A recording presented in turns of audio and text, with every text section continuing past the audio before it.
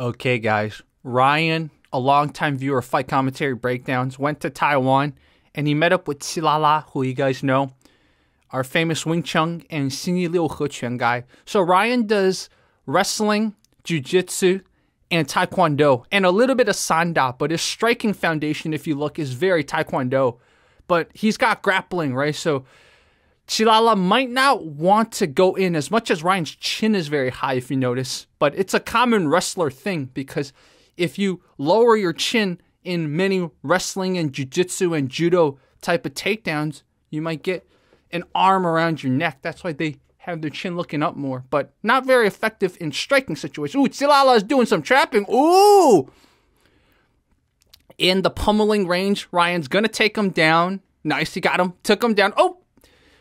Now it is fully mounted. They're doing King of Dragon rules, by the way. So this 10 seconds on the ground. Xilala managed to escape the armbar. So our Meihua Chuan guy, our dude, Mr. Gao, the ref has stood them up. So Ryan's face is a little open. Ooh, little body jab. Oh, see that? Xilala's taking advantage of Ryan's face being a little bit open. And, oh, Ryan's about to drop Xilala. Ooh, Xilala, good center. Hasn't been taken down yet. Ryan's taking his back. A classic wrestler / jiu-jitsu thing. Nice. Nice. Ryan got side control. Probably not going to advance the position. No, never mind. Man, I'm underestimating Ryan, man.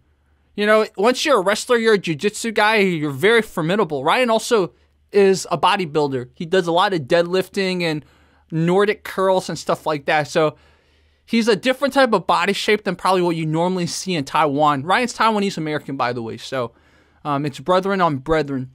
So Ryan cutting off Xilala's lead leg. Standard type of how do you fight a southpaw. Oh, that was some great Wing Chun that Xilala did. Ooh, Xilala's lighting up Ryan. Wow. Okay, Ryan trying. Chin a little bit too high. Oh, Xilala got him. Ryan reverses the position. Wow. Ryan got full mount again. The 10-second on the ground King of Dragon rules is probably going to save Xilala again. Wow. Wow. Okay, so now, nice. Whoa. Again, in the trapping range, if you allow it to be trapping and not grappling, then Ryan loses out. Whoa. Okay, that exchange went to Xilala.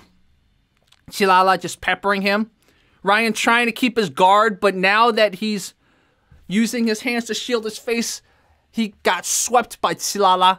So we are going to break this down. Ryan sent me some notes, so we're going to see if Ryan has any observations that are worth sharing. So we're going to break this down again. We're probably going to watch it slower to get any thoughts that Ryan has. All right, so we're going to watch this in 75%. 75% or 50%? 75%, okay. Ryan Orthodox and Xilala Southpaw. Xilala, I know sometimes does mix his stances, but a lot of Kung Fu styles like to train you southpaw, because if you tend to be right dominant, most people, right? So why not put the hand and the feet that you use more effectively closer? You know, there's different philosophies.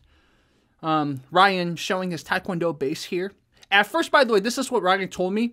At first, Ryan wasn't sure how much to go, like power-wise, so that's why initially they're kind of more striking air, just making sure they're comfortable, not going too hard, but also sort of striking softly, but with a follow through, right? So Xilala almost being light on his front foot like a Muay Thai guy.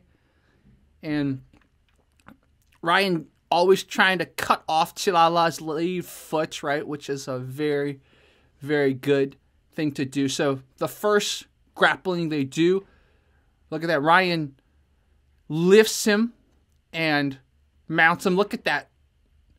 And then this is where he goes for an armbar. So this is where Ryan gives Xilala credit. He says that Xilala, even though it looks like maybe Xilala's not defending well, he's actually defending very well. He escapes that armbar by getting his leg off his head, if you notice. That was effective. And I don't know if that was Wing Chun. That might have been just the very brief jiu-jitsu training that Xilala's had, but maybe it's some kind of Wing Chun sensitivity. You never know.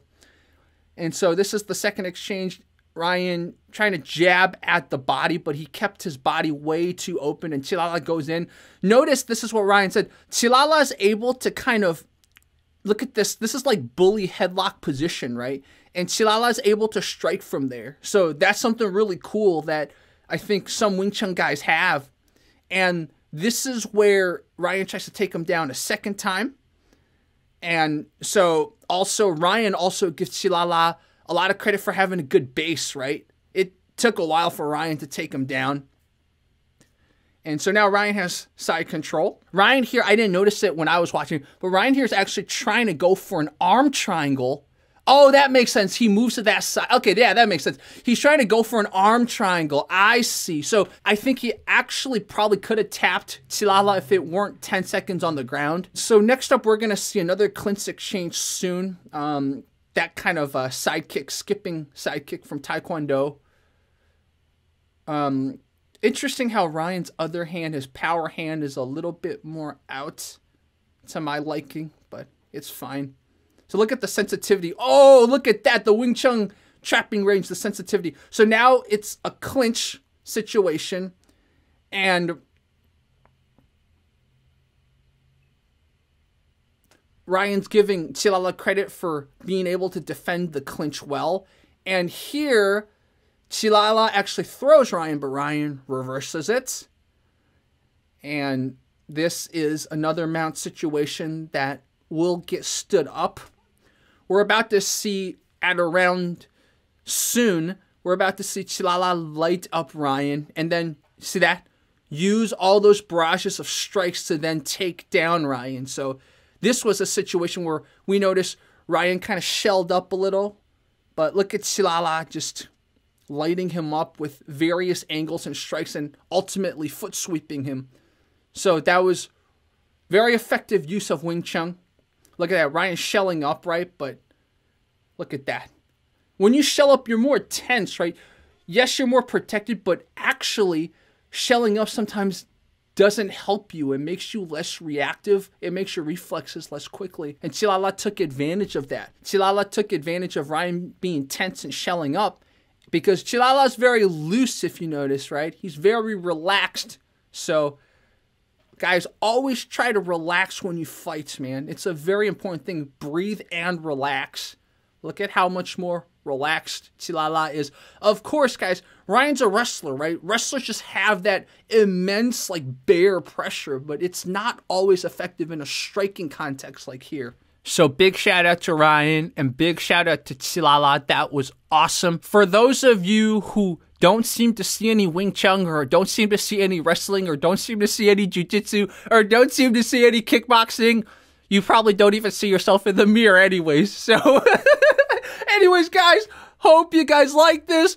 Talk to you guys soon. Anyone that wants to send me or sparring or whatever, let me know. I can't guarantee I will get to it quickly because obviously there's a lot going on in my life, but send it my way anyways.